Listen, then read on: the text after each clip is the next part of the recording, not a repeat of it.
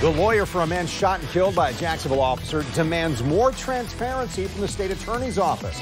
He says he has new information about the deadly encounter and he feels the shooting was not justified.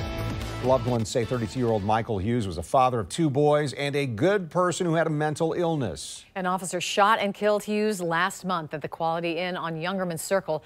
Police say Hughes got control of the officer's taser and stunned him, forcing the officer to shoot. News 4 Jax reporter Corley Peel listened to a news conference this afternoon from Hughes' family attorney, and she's joining us live. Corley. That news conference wrapped up about an hour ago here at the attorney's office, and they say the witness has a different story regarding the taser and a struggle with that taser before the shooting happened.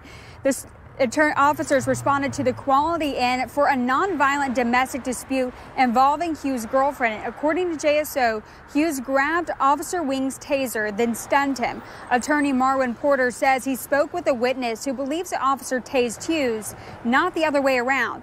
Porter says there are 2 body camera videos. One of them stopped working and the other fell to the ground. He was able to review the video and says you can initially see the officers approach Hughes inside the hotel room and hear a struggle as they try to restrain him. And you hear, get off me, get off of me. And then you hear, he's going for my taser, he's going for my taser. And then you hear a bzzz, and then you hear 2 shots.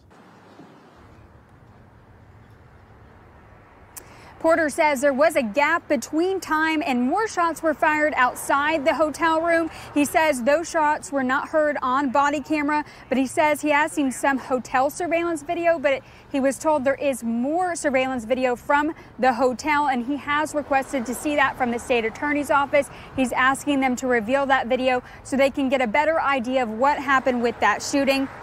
He says as of right now, he doesn't feel the shooting was justified, and he says there's a strong possibility that the officer could be charged. Reporting live from Brentwood, Corley Peel, Channel 4, the local station.